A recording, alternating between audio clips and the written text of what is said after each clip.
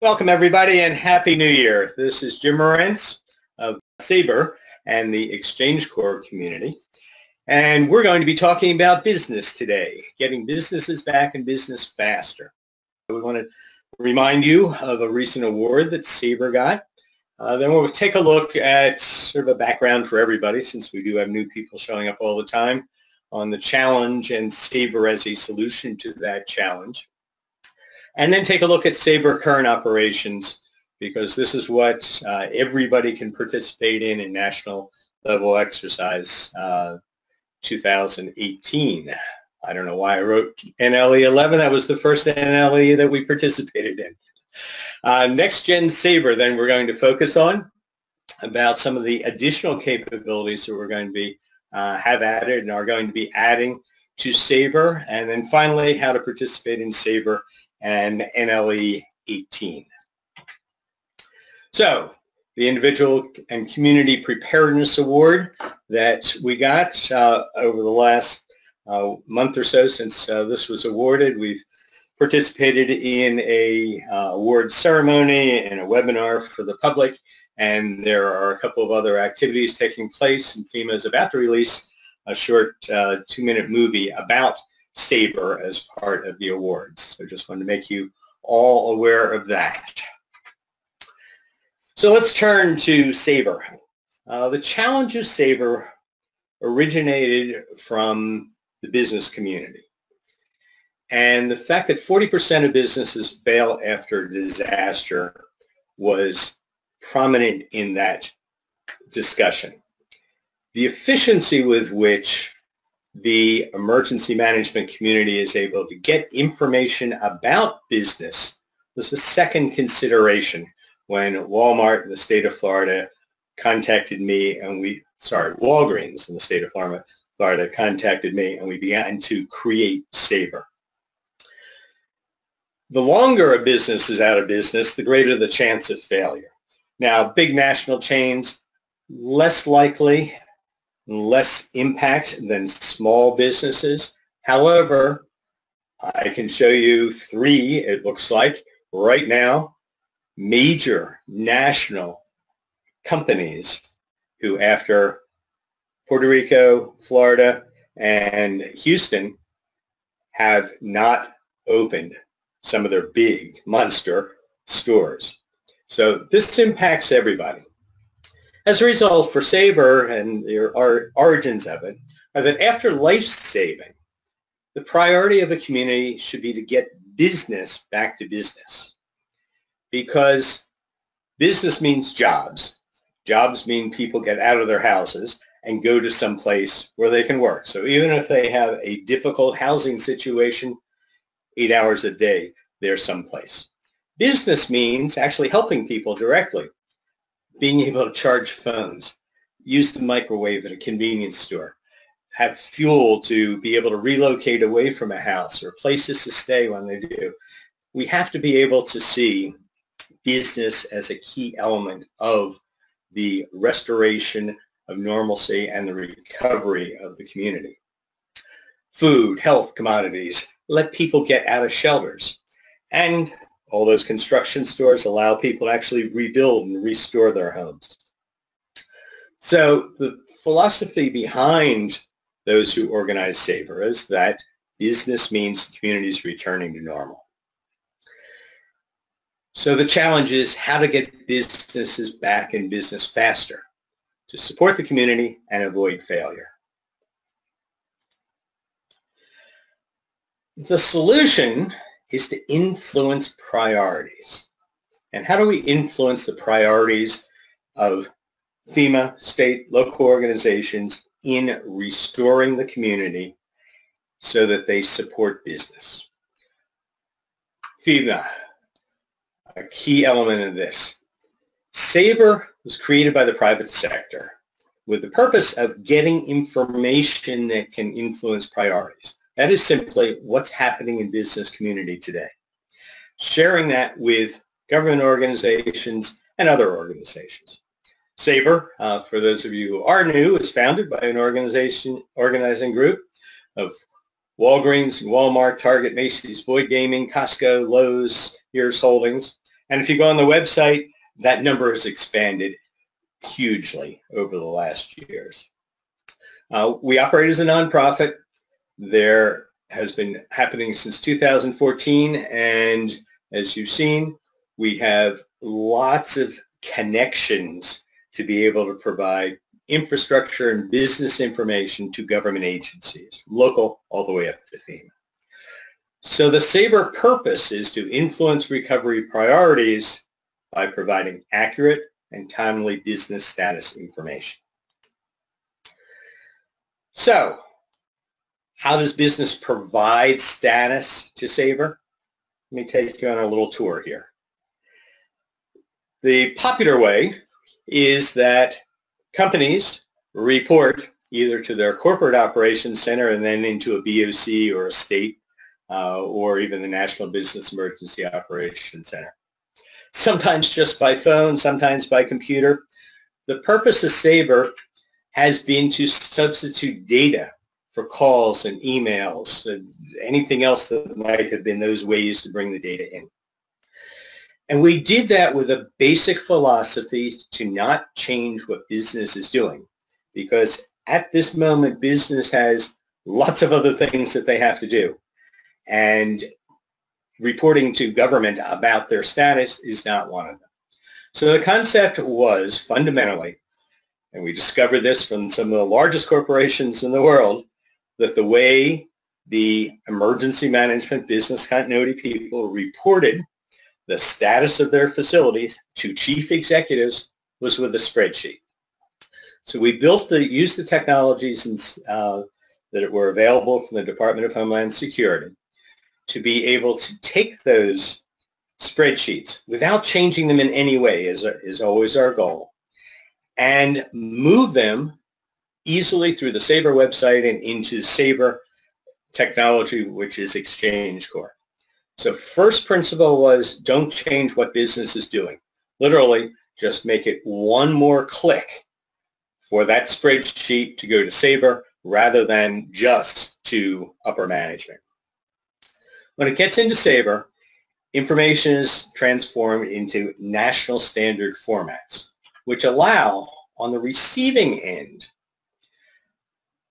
most software applications that are used in emergency operations centers or public portals or mapping programs to be able to take that SABER data and begin to display it and use it.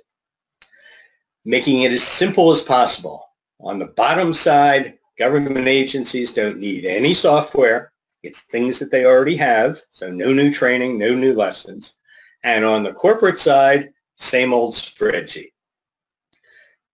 That's the goal. That's what's operating today, and extraordinarily efficient and effective.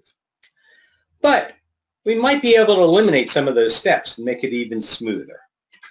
And we did that first when there is information available from business. We've done direct connections, as you see up on the top.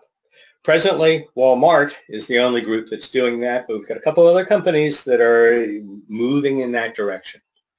Secondly, then, we also teamed with an organization called Spot On Response to connect their mobile app directly into SABER. So 3 different ways to bring information from companies into SABER for its distribution to other connected organizations there through their own software. You've got spreadsheets taken through the SABER website, you've got the mobile app, and you've got the direct connection into your business management systems. But by whatever means, the results of SABER right now is what we've come to start thinking of as indicators of crisis. The open, closed, special condition, or limited hours of operations are indicators of crisis. The scope, what are the number and types of businesses that are reporting they are not fully open? The extent, what's the geographic distribution of those that are reporting that they're not open? And through a project that we've only worked with a couple of the companies, we can then say, okay, how close are replacement capabilities? If this Lowe's is not operating, where's the closest Lowe's that people could go to? Another capability of SABER that we haven't really fully explored yet. But those indicators of crisis allow government to begin to prioritize short-term stabilization of that community by focusing on speeding business reopening. Because everybody knows businesses are open, the community is on its way to recovery.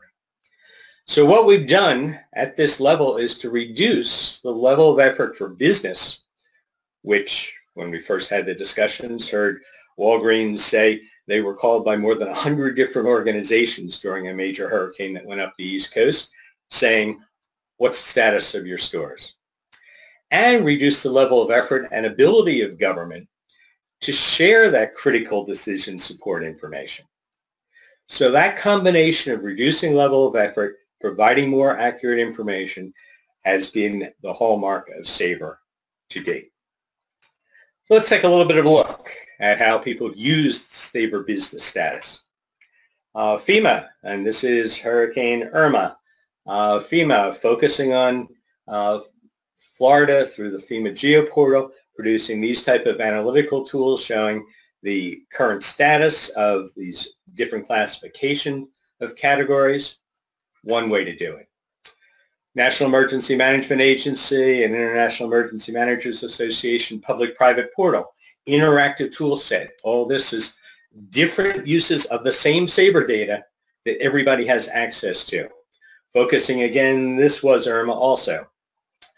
Some visualization comparisons, time series about the opening and closing, the geographic look at it, raw data so you can go off and process it yourself. Great, great tool and use of the SABER data. Georgia Emergency Management Agency, Robbie Bagby did an extraordinary job in putting together this tool set built out of the Esri tools during the unfolding hurricanes in just a few days. And he's able to clip out just the information from SABER about Georgia, do the spatial analysis, 485 stores closed at that time, do some different categories of business disruption. Very, very useful tool. Again, that indicator of crisis. And if you see a time series of these reports over several days, you see the growth of closures and then the opening as fewer and fewer of these stores are represented on this tool. But those are hard jobs. You can plug SABER data into a free copy of Google Earth. So nobody should ever not be able to consume the SABER data. And that's the way we want it. It's got to be easy to use and as easy as possible to provide.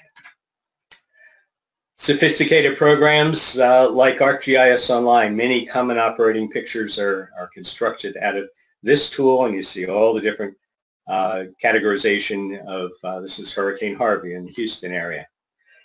But then also you can go as simple as browser output. This is an Internet Explorer.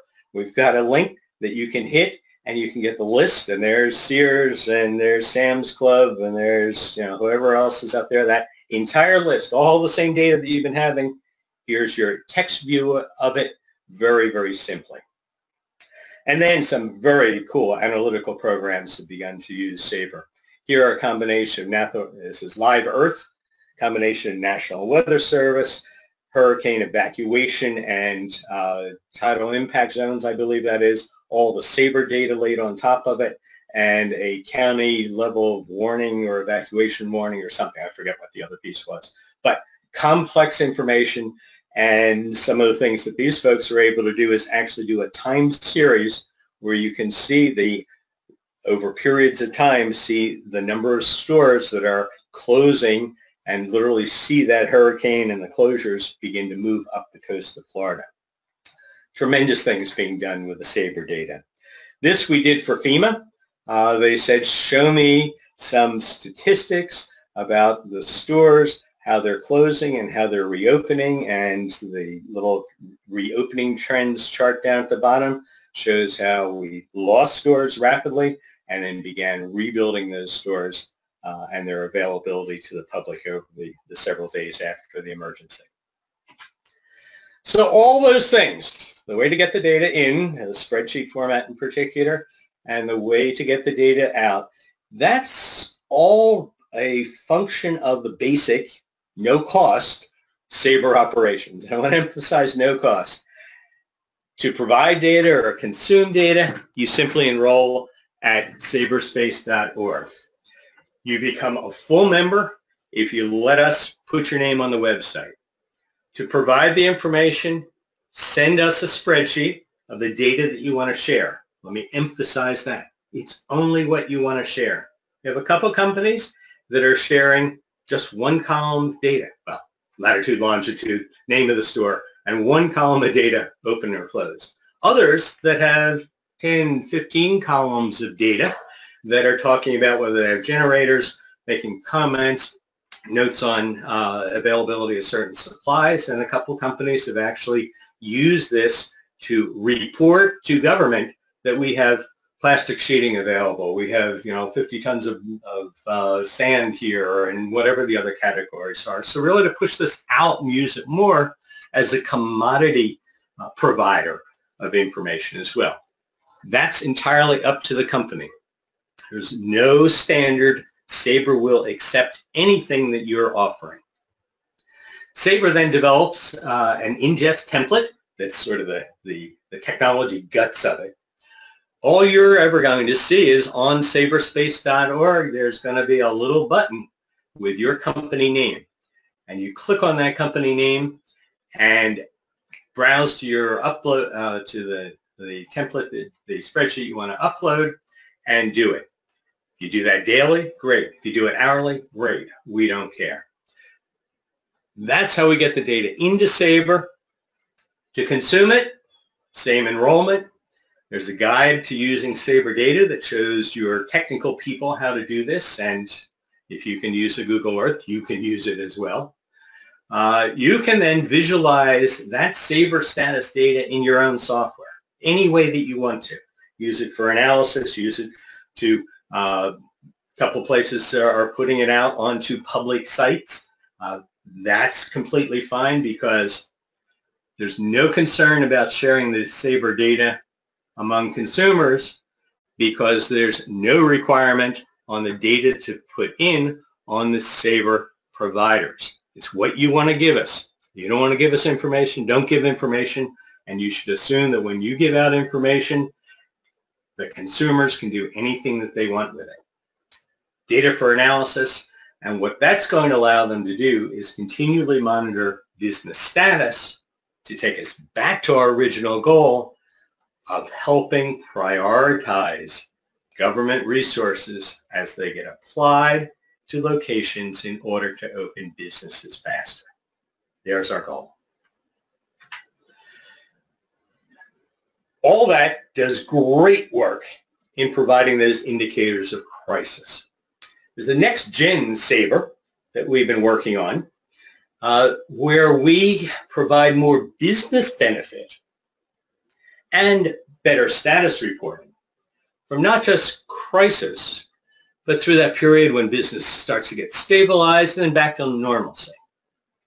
This is a partnership of SABER, the XchangeCore community, and Spot On Response, and it's supported by the first responder group of the Directorate of Science and Technology and Department of Homeland Security. And I want to take you through this because as we lead to National Level Exercise 18 in May, we want to take some of the pieces of NextGen SABER and put them in your hands so that we can learn from them and really exercise some of these great new capabilities. So, business back to business faster. Open close, that's the scope and extent of the disaster. This new project is going to help us answer a few other questions. These, I think, are becoming more qualitative questions for the purpose of not only influencing government priorities, but sharing out and building some business-to-business collaboration that will help all businesses reopen faster. These questions include ways to what the business need to reopen, resupply, what government decisions will help business stabilization, what information help businesses help each other, what businesses need to sustain a full recovery, and then for our challenge, how do we do this without burdening business more than we help? The focus then in that chart becomes a direct exchange, not just one-way flow of information into SABER, but enabling a two-way exchange between business, and government. And we do that through teaming with this spot-on response in their mobile app and web application. Do that by focusing on the business priorities, because there's no real direct benefit for businesses to take their time to tell government what they're doing, except for establishing the priorities, as I said. But if we could provide a benefit to business, and while they're doing that, peripherally report off to government, that would be a true benefit. We do that currently with that direct connection. I mentioned Walmart. Walmart doesn't have to think about providing information to SABER. Happens all the time. It happens all the time from their business management systems. So what we're going to get is a minimum amount of information, but we will know that crisis information about the status of the Walmart stores. This pushes us a little bit farther with that same philosophy of doing as little as possible with the business in order to get the information that is important to business to begin with. Are the employees available to return to work? What's the physical status of the work facility? What's the supporting infrastructure, that water, electricity, internet? Are those there and available? Is transit available to access that site for employees, for consumers and transporters who are part of their supply chain? Am I going to be able to resupply those commodities or raw materials? And then finally, what do I know about sustaining operations? Are my consumers and employees going to continue to be able to get there and continue to report to work and be part of my business process? So if we can collect some of that information, share it to the company, and then as you'll see, they decide what to share out to SABER. So first philosophy was, okay, employees are the most important assets. What if we give them technology? What if we provide into their existing smartphones the ability to get alerted to events, to have a constant situational awareness when things are unfolding, to be able to pull up company plans and procedures that they should be following in an emergency, and for the company to be able to communicate back to those employees with requests or instructions, tell everybody to go show up on this corner because we are going to provide a bus to transport you since all your cars were wiped out in the flood, or whatever the examples were. A way to establish that two-way flow of communication. So there's going to be a benefit to the employee if we put the technology in their hands. Then the employee becomes a resource for the company. They not only will be able to provide information about their availability to report to work, which lets the company know whether they can open that facility, but the company can know where they are and what they might need in the form of help or support in order to return to work. Employees can then check into their duty station, as well as provide some valuable information about the situation, from local videos, photos, all the things that you see flying around out there on Twitter, but now they're coming from people you trust, your employees, who may very well be able to influence the way in which your business reopens by their knowledge of the community.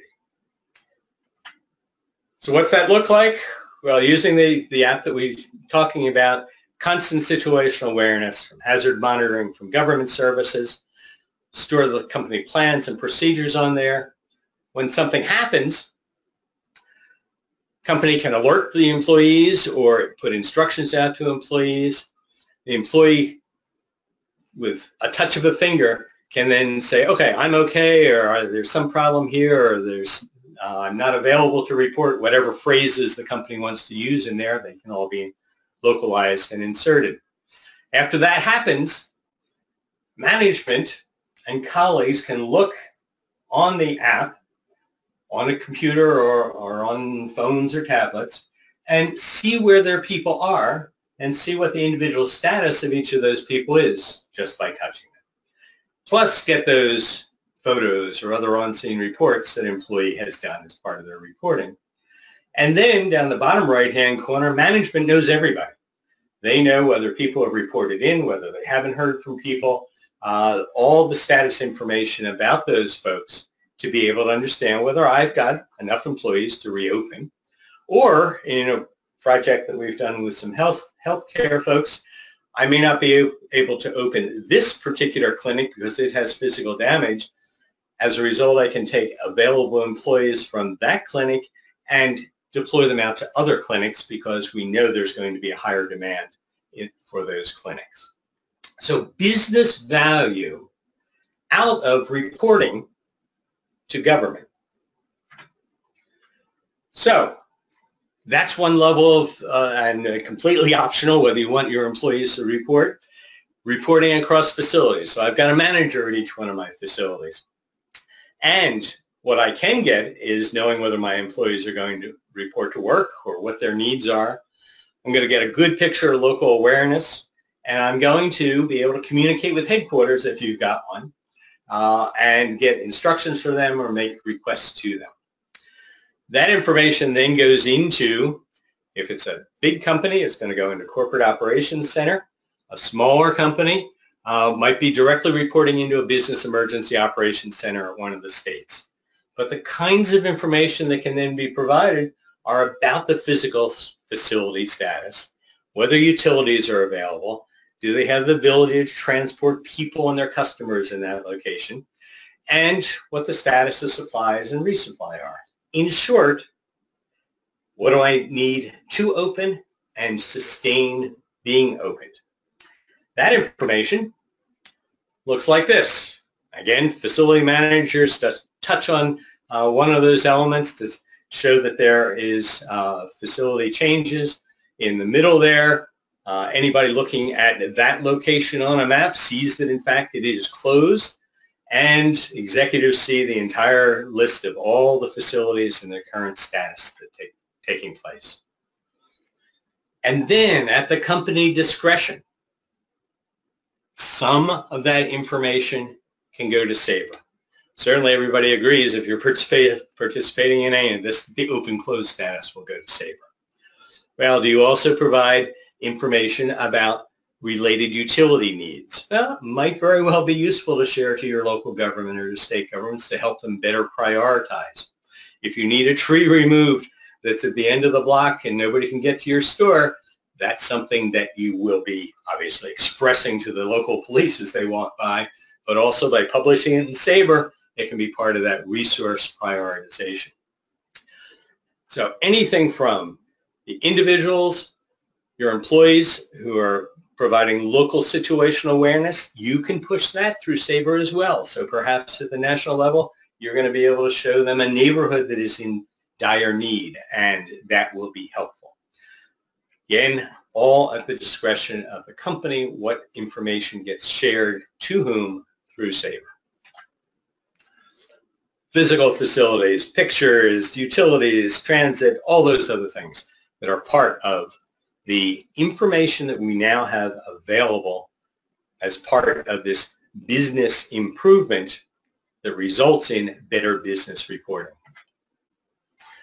So the whole flow of information and our ability to influence priorities beyond that open-close looks like this.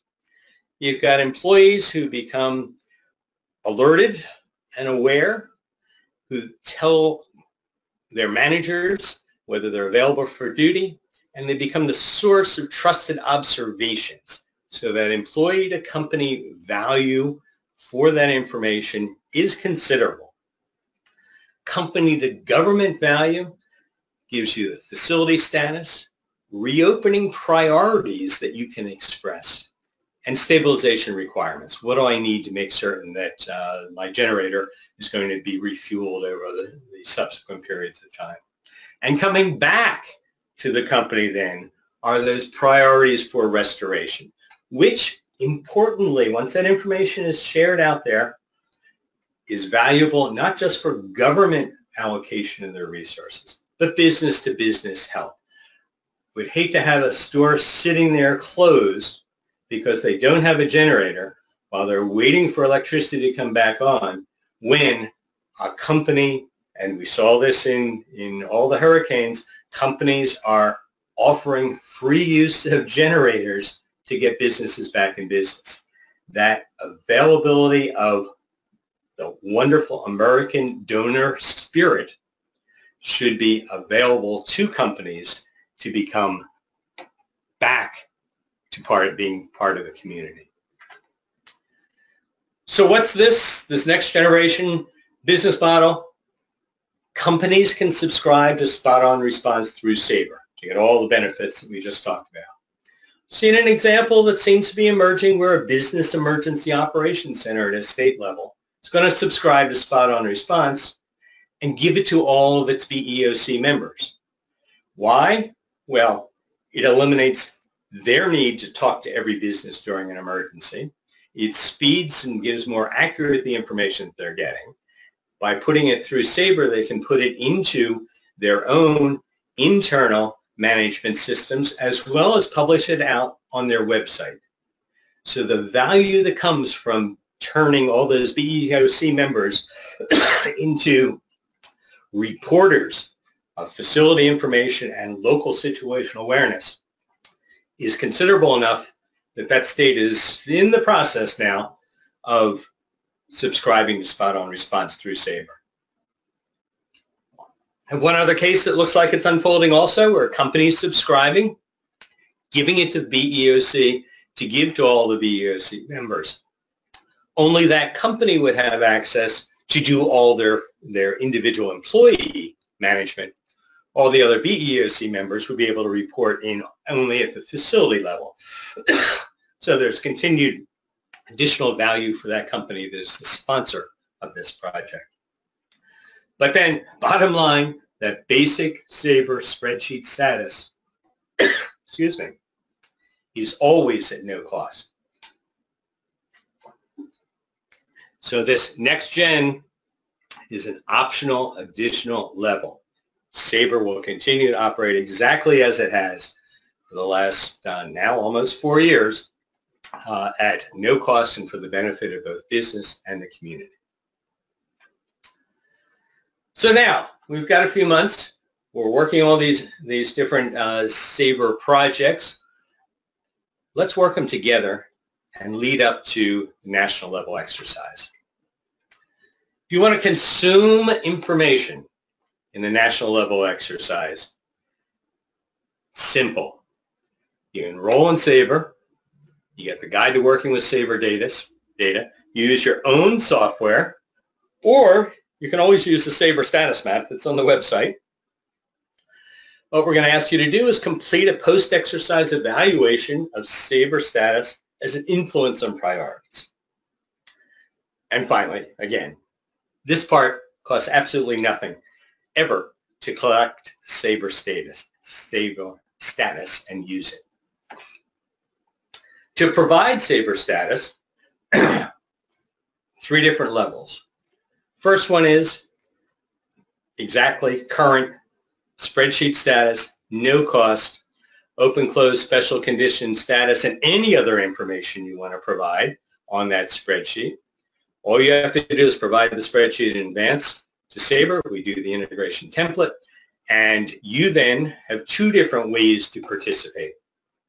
You can participate through the saberspace.org, where you do your own participation in the exercise, publishing it as often as you want to, changing status information about your facilities that are affected. And SABER also sets up a sim center, a little simulation center. So if you say, hey, I don't have time to do this, but here are all the facilities that are going to be affected in the Middle Atlantic states for national level exercise hurricane. We as SABER are official participants in the exercise, so we know the scenario.